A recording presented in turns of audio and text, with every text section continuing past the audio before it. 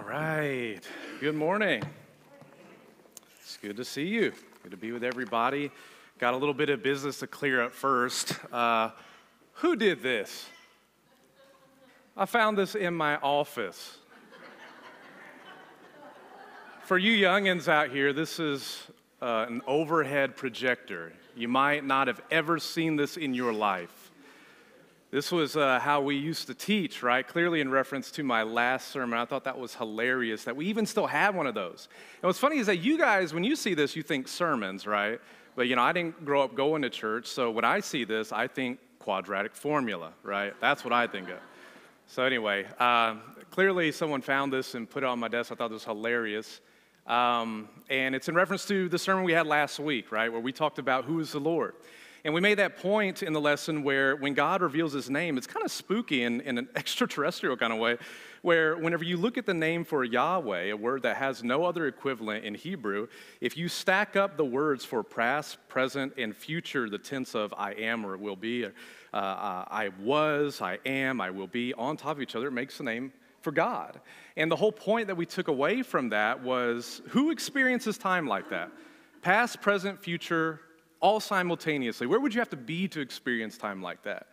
And the conclusion was you have to be outside of time. You'd have to be the maker of that dimension. And that's precisely the point that God is making about himself, that he is one who is outside of creation, right? And so that's what we kind of discussed last week. Today, what I want to talk about is basically, and I call the lesson Moses' Heart. And it's important that we talk about this because it's really sort of a part two to last week. Now, technically I'm covering for Mike. He's not feeling well, but it's actually fortuitous because this is going to be closely related to some principles I had alluded to in that message that I fear that maybe I didn't elaborate on all that well. And so I'm going to take some time to really get nitty-gritty, to get down to the floor level of what we mean by these crucial bits that are going to carry us later on and forward in the story about Moses and the Exodus and Pharaoh, okay? Crucial things to help us understand. Questions like, why is it that the stories that we tell about God matter and are relevant for how we live today and right now? And so before we do that, go ahead and bow your heads with me.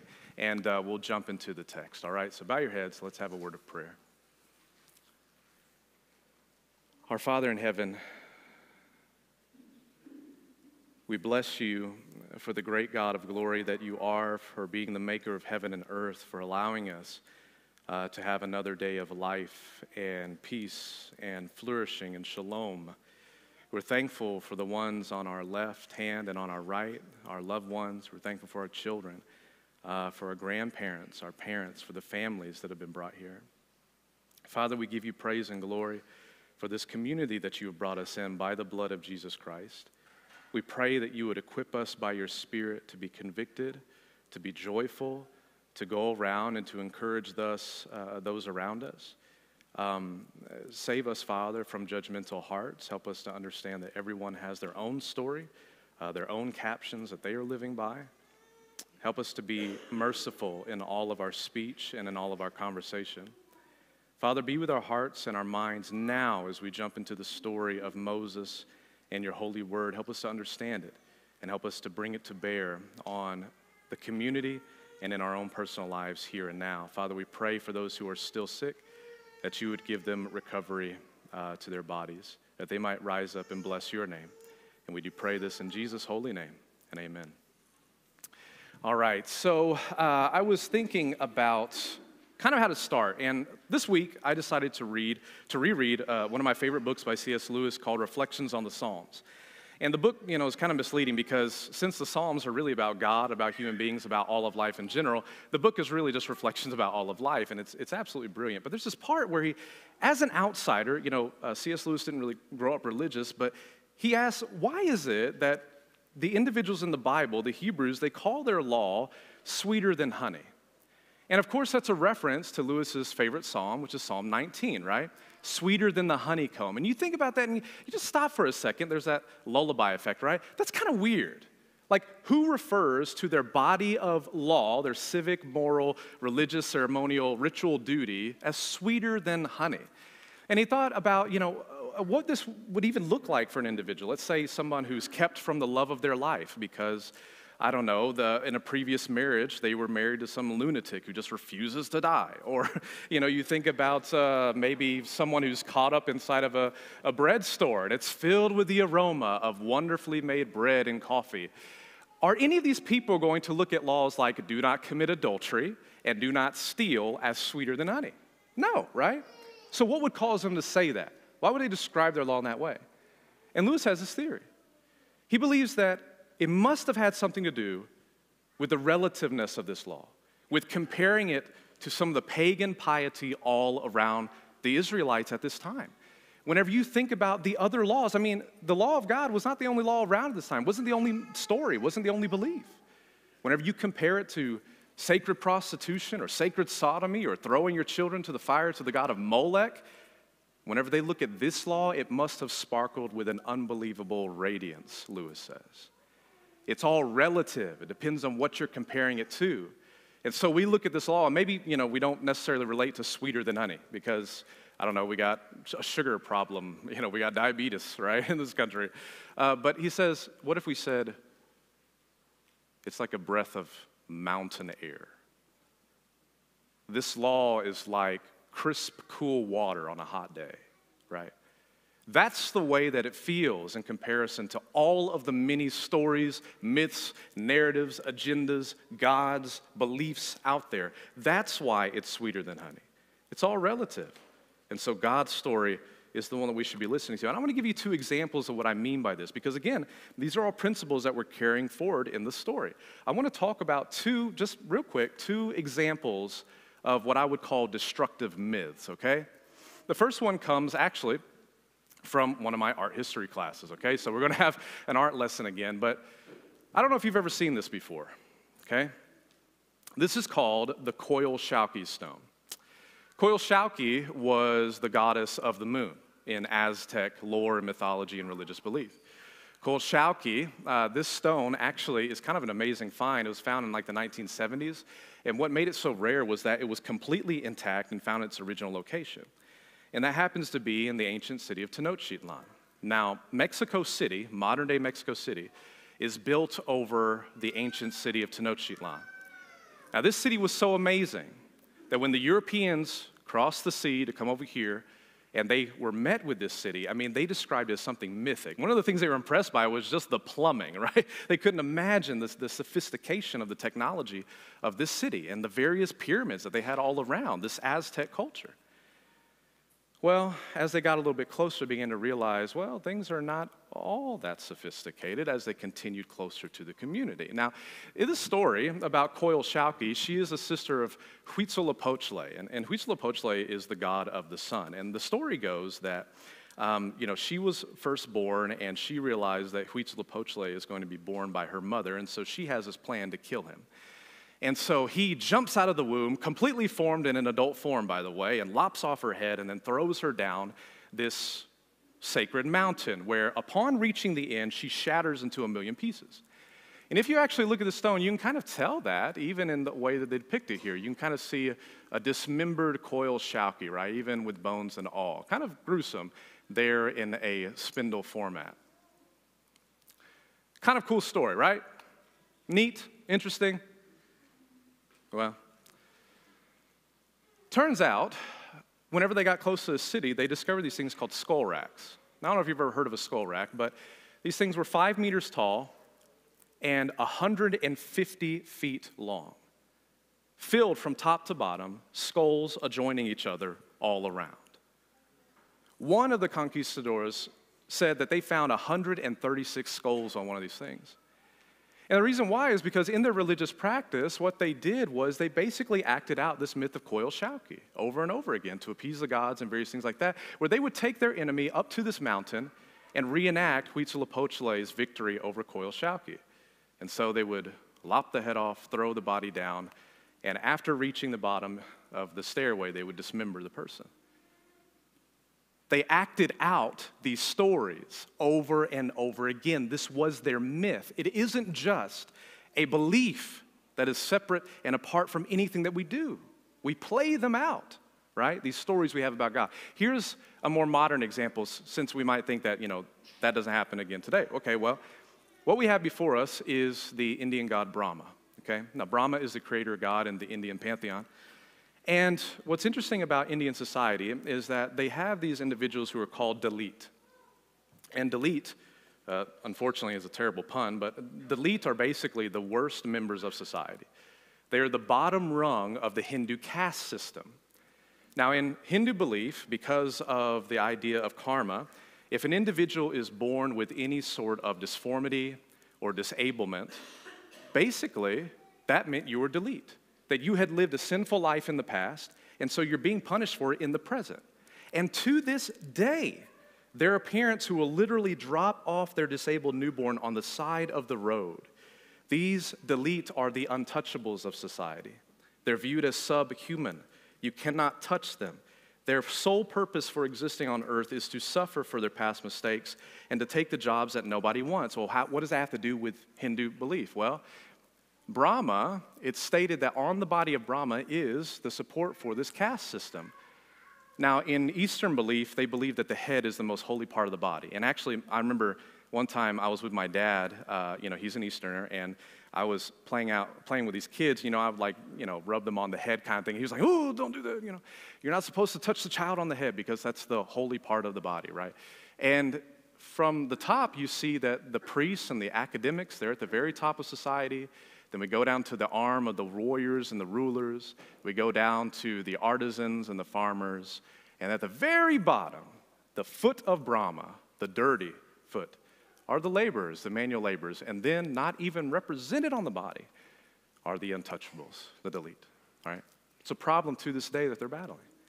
Our myths are enacted out over and over and over again. And lest we think that there is no application, just think about the various myths we live by today. Now, they might not be attached or tethered to any sort of God that you might think of, but aren't there certain myths that we all organize our lives around, beliefs that we hold very strongly? Can you point to any of them? Can you scrawl any of them into the bulletin that you have before you? Now, what do? Do we play Grand Inquisitor? Do we come in like some conquistadors and spread, measles and smallpox and kill individuals and light them up? No. That's what we've done in the past. And believe me, it's not a point lost on me of various atrocities that are committed in the name of Christianity. I realize that. I'm a student of history too. But I'll just leave it up to you. Take any of those acts and compare it to the life and or the teachings of Jesus and tell me if you see any discrepancy. If they're reading the same stories about Jesus, they're reading the same Bible, right? No, we don't do that. What we do is we defeat these in the realm of ideas.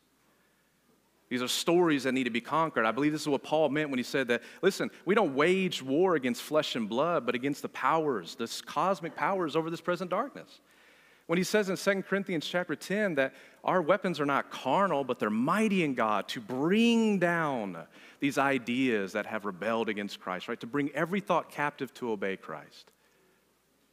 We battle these in the realm of ideas. That's the point. And so, it matters the kind of stories you tell about God. And Moses is in the business of delegitimizing those false narratives. That's the point, all right? And so let's tether this now to the text by going in our Bibles to Exodus chapter 5. Go ahead and turn there with me, and we're going to jump back into the story, basically continuing where we left off last week. Exodus chapter 5. And as we go through this story, I have a challenge for you, okay? I got a little project for you. We're going to read the story, and I want you to begin to tell me what are the narratives in this story, first of all. What are the stories that people are believing? What story is it that they believe, and what are the power structures that enforce those stories, right? For example, Moses and Pharaoh are in here. They represent two different stories. What do they believe? What's supporting that story, all right? Exodus chapter 5, beginning in verse 1. Here we go. Now afterward, Moses and Aaron went and said to Pharaoh, "Thus says the Lord, the God of Israel, let my people go, that they may hold a feast to me in the wilderness." But Pharaoh said, "Who is the Lord that I should obey his voice and let Israel go? I don't know the Lord, and moreover, I will not let Israel go." Then they said, "The God of the Hebrews has met with us. Please let us go 3 days' journey into the wilderness that we may sacrifice to Yahweh our God, lest he fall upon us with pestilence or with a sword. Unless you think that's the idea of God being represented as a pagan here, remember, last week we talked about Moses is delivering two different speeches here in verses 1 and verse 3 to Pharaoh, basically speaking his language in verse 3. Now, verse 4, but the king of Egypt said to them, Moses and Aaron, why do you take the people away from their work? Get back to your burdens.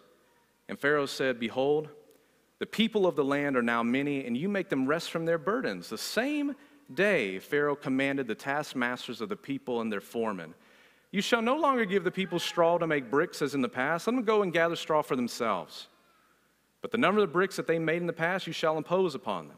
You shall by no means reduce the quota, for they are idle. Therefore they cry, let us go and offer sacrifice to our God. Let heavier work be laid upon the men, that they may labor at it and pay no regard to lying words. So, verse 10, the taskmasters and the foremen of the people went out and said to the people, thus says Pharaoh, I will not give you straw.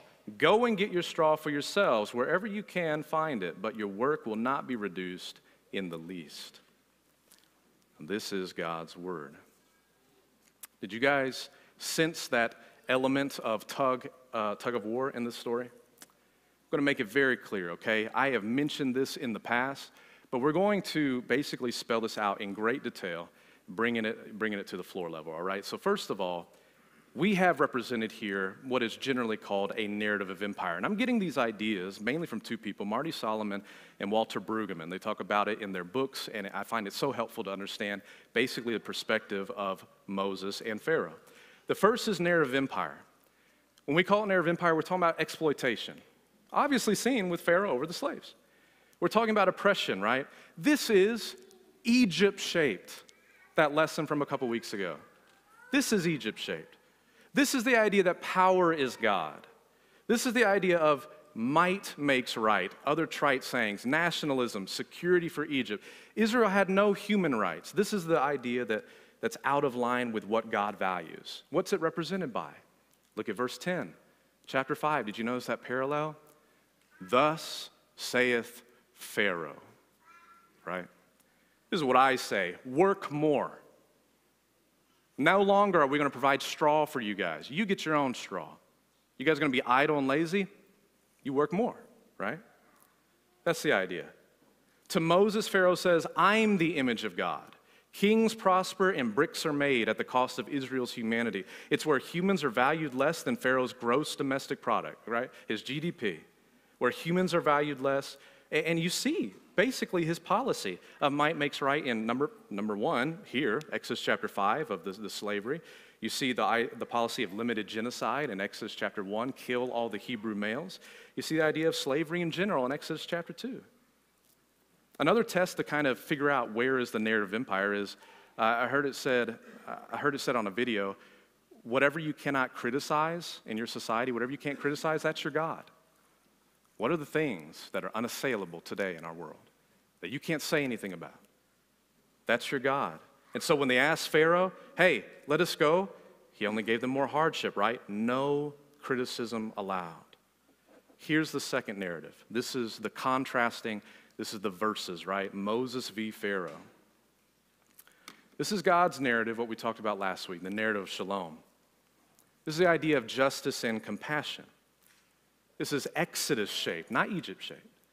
This is the teaching that not Pharaoh is God, but Yahweh is God. And what's valued in this teaching is order and peace, flourishing, value, relationships. When a God comes up to his people and says, my name is Yahweh, a personal name, your name is Israel, a personal name, and I want to celebrate and have a festival with you, verse 1, in the wilderness, this is a God who values relationship because he's outside of creation and everyone is his children, including the Egyptians. Now, we'll talk about that later on in the series, but that's what God values. This is represented in verse 1 of chapter 5 as, thus saith the Lord. Rest, right? Not work, Pharaoh says. Rest, Sabbath, Shabbat, right? Sabbath was made for man, not man for the Sabbath. That's what he values. That's the idea. To Pharaoh, Moses says, no, you're not the image of God. We are all the image of God. Genesis 1 and verse 26. And if I have a creator, then that means I'm not some product of blind chance, but someone wants me to be here and has given me the wherewithal to make something of myself and values me. That's the belief that goes with that. You see this tug of war also, but notice this. So do you see how they asked Pharaoh to go worship, and Pharaoh responds, work, right? You know what's so funny about that Hebrew word for work and worship? It's the same word. It's the same word. The point is this. Pharaoh wants them to work. Yahweh wants them to worship. Same word. They both want Israel. Who is Israel going to choose? Right? Now, who are you going to choose?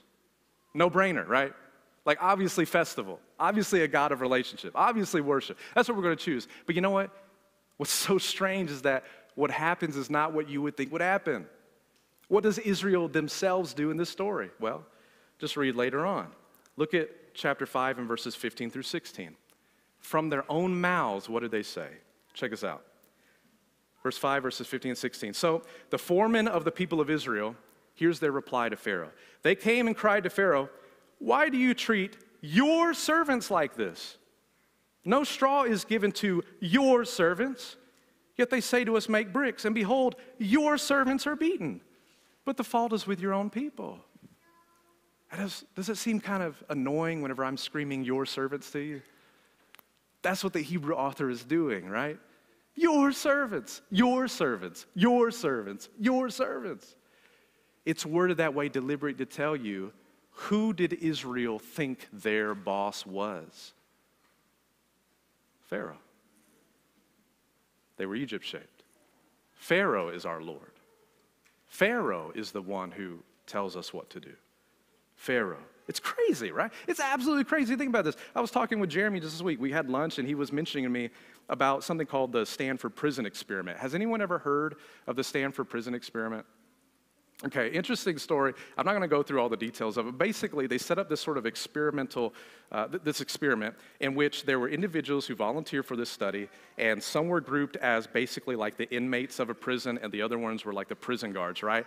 And you would think this is all pretend, right? This is all fake. No one's going to be able to boss the other one around. And eventually, they fall into their roles pretty quickly, right? Where the other ones are just capitulating to the other, and the other ones are abusing the other ones. It's like it's so funny, human psychology, that we can get lost in these stories so quickly. Another example of this would be a documentary that Amber and I watched recently called Keep Sweet. Have you guys heard of this one? About the fundamentalist, what is it? The Fundamentalist Church of Latter-day Saints, right? It's a fundamentalist sect of the Mormon Church. And these are the individuals who still practice polygamy, right? Whole expose documentary. And they have developed this community. They eventually got to the point where they even had their own town, right? And if you look at this town, where there's a cult mentality, where there's abuse of these younger women, you would think there'd be like this big perimeter and gate surrounding this town, and there's all these security cameras keeping everyone in place, towing the line. It's not like that at all. You can leave whenever you want to. And then they had this interesting line in the documentary. Nobody leaves. They had this interesting line in the documentary. Here's what they said. You don't need physical restraints if you tether them with a lie. With social, moral, mental restraints. You don't need physical restraints if you can tether them with a lie. That's the idea. With the beliefs that we promulgate all in society. And so the question for Israel is, like Joseph, do we know who our father is? Is it Pharaoh? Is it Jacob? There are so many ways in which people today don't know that they are God's children. They need to be told. There's so many ways in which we still haven't left Egypt. My question to you is, have you left Egypt? Do you know that you are God's child, right? Later on, we'll read in Exodus chapter 7, verse 5, God says that his revelation is for Egypt, so that they will know that I am the Lord. He says in chapter 9, so the nations will know that I am Yahweh. But notice in verse 1 of chapter 6 that it's also for Israel. It's so that Israel will know that he is the Lord, that they need to see. Do we know who we belong to? Now, who's going to tell them? How are they going to learn? That's where we bring in the prophet. And I want to have a little bit of fun with this next one, okay? So we have the story of Moses. This is why I'm calling it Moses' heart. And that's where Moses fits into the picture. And what's interesting about this story is that if you look again at chapter 5 and verse 1, this is the beginning of the prophetic tradition. All throughout your Bible, especially if you're Bible students, you have read the phrase, "Thus saith the Lord," right? That's what prophets do. This is what God has said, "Thus saith the Lord." This is the beginning of that. Moses is the paradigm for all future prophets. He is the archetype of the prophet of God. And so what does a prophet do? A prophet, if you really think about it, they always do two things. And this goes for whether we're talking about Moses or whether we're talking about any individual who has been prophetic. I know in past sermons I've mentioned this kind of, like with regards to Martin Luther King or anybody who has started a movement of sorts, but they always do two things. Your eyes are rooted into an idea of contrast. The reason why you can see is because you develop contrast, right? And we like contrast in movies and stories, in sermons. We like problem solution. We like pain gain. We like question answer. We like how things are right now, how things could be. A prophet does no different. The first thing that a prophet does, according to Moses, is they criticize. Chapter 5 and verse 1, Moses comes on the scene. The first thing he says is, "Thus says Yahweh, let my people go." And that saying is there to pronounce judgment upon the present ordering of things. It's to engage in a rejection and a delegitimizing of the present order of things, to bring your message to basically those who are of the status quo, who benefit from not hearing the cries. Moses comes on the scene and he criticizes, this should not be this way. The second thing they do that is closely related to that is they energize. Chapter 6 and verse 1, what does God say? He says, "You just wait and see what I'm going to do for my people." God's people are tethered to Pharaoh. We're your servants. God says, man, they need to see what I'm going to work out for them.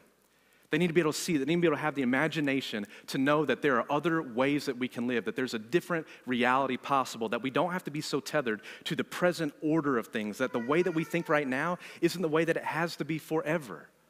That there can be a different and alternative way of living, a different community, a different consciousness, a different way to live, that we don't have to fit so easily into the present order. And so you give them encouragement. And Moses, interestingly, he gets this word from God and it eventually just becomes God's word to us, which is that this is the God who has promised. This is the God who loves us.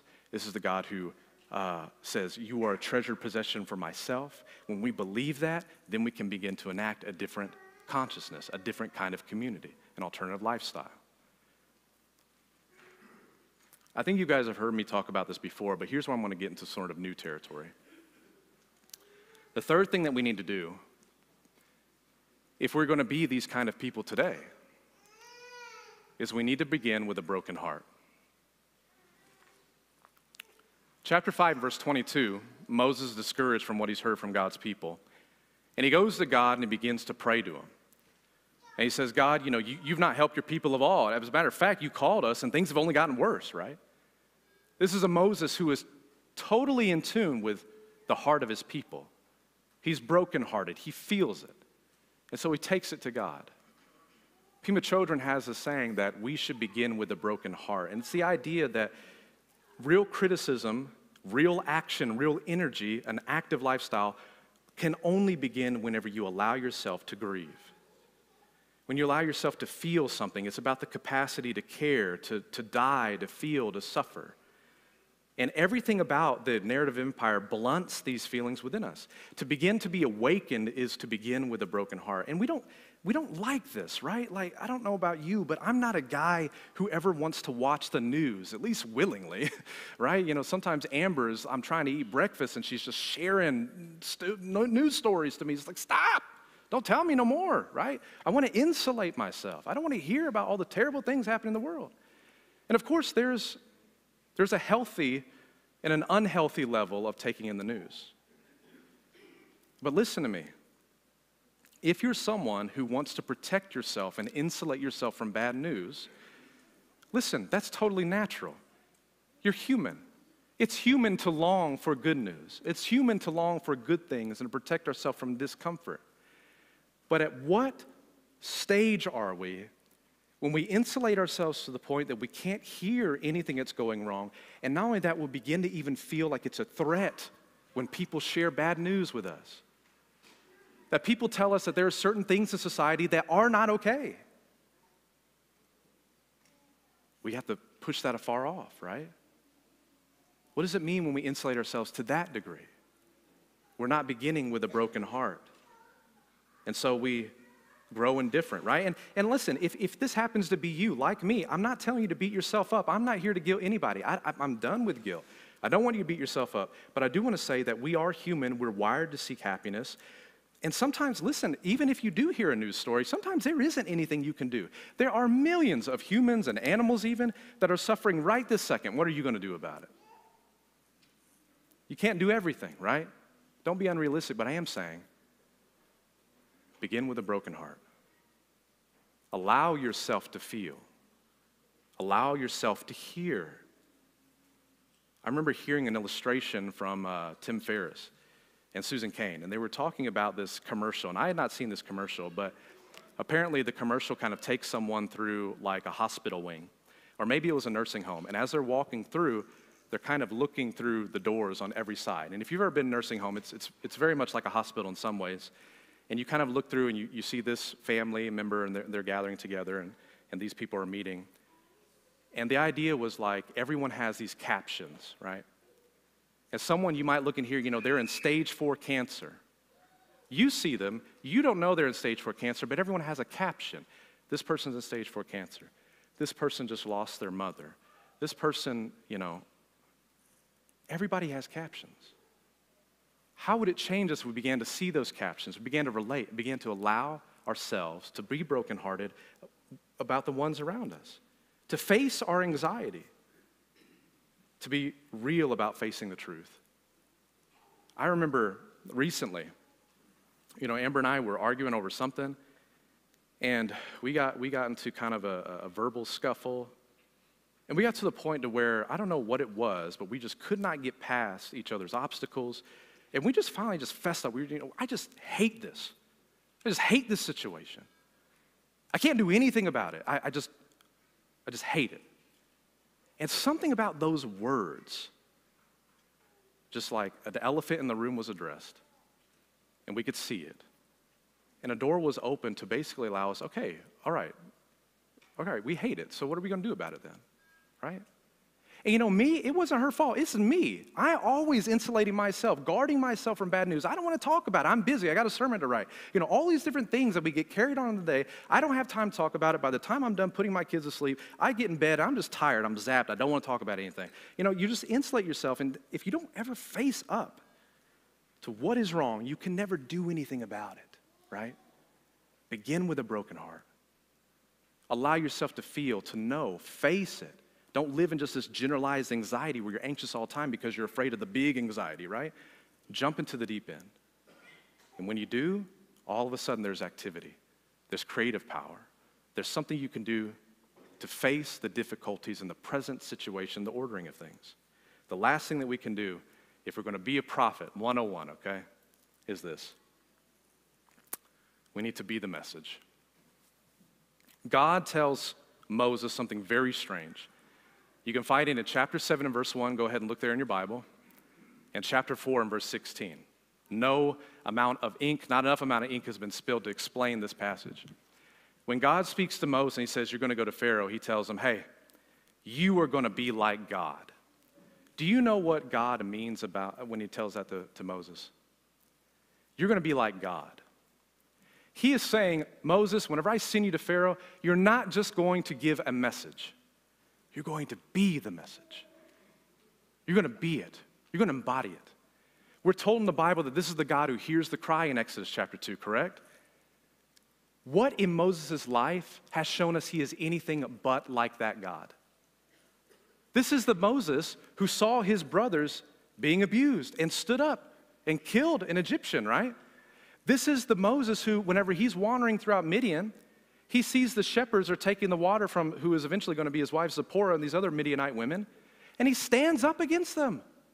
This is the Moses who is carrying God's message to Pharaoh, the head of the world. God didn't just need Moses to give a message, he needed him to be the message. Moses had God's heart.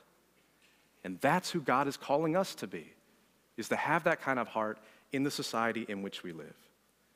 To stand up in activity and not in passivity. I'm going to confess to you something, just like last week. I have lived in a strong passivity since 2020. And I'm saying I hope that what the book has done for me, this series will do for all of us, which is it has provoked me out of passivity. This is a God who invites us to be active in life now. This is a God who invites us to be active participants in the story, who says, Moses, I have a message that you need to deliver. He's asking us all to be active, to reject that passivity. And so that's what this series is all about. All right, cliffhanger question, and we'll be done. As you prepare for the next couple weeks, whenever we assume the next lesson, we're going to talk about Pharaoh's heart. We're going to get into the plagues. We're going to get about how to read the plagues. And something interesting happens. First of all, Pharaoh is not as impressed about the display of power that God gives than he is about the precision. Why is he insanely occupied about the precision of God's power? And secondly, which of the plagues is meant to strike Pharaoh in his very heart? Which one is meant to turn the tide? And I'll give you a hint. It's not the 10th. Okay? So be thinking about that. Bow your heads with me, and we'll go to God in prayer. Our Father in heaven, thank you so much for this time where we might reflect further upon the story that you have given us in the Exodus. We pray, Almighty God, that you would arise in us a spirit of activity, that we would reject passivity, that we would think about ways that we can get it all involved, that we would think about ways that we could alleviate suffering, that we would think about ways in which we can listen. Help us, Heavenly Father, to reject the ways of Pharaoh, to reject the ways and the narrative of empire, to reject the gods that he is so like, gods who have ears but cannot hear, eyes but cannot see, mouths but cannot speak, feet but cannot walk. Help us to be like you, to breathe and to live, to love and to learn. Help us, Almighty God, to hear your voice and your ways and to do all of your will. Father, bring about shalom, not only for this church community, but also for the community of Brownsburg. Bring about shalom for this country. Bring about shalom for all of the earth. Until that day when your righteousness shall cover the earth as the waters cover the sea. Father, help us to partake in this story. And thank you so much for Jesus, the Christ, who empowers us to live this way and who brings us into new creation himself. Father, we give you thanks and glory, and we bless your name. In Jesus' name we do pray, and amen. If you're not a Christian this morning, be baptized. That's the crossing the sea. If you want to be born anew, if you have any need, if you want to confess sins, if you want to pray, we're here to meet you. We're here to help you. Why don't you come right now while we stand and sing a song for your encouragement.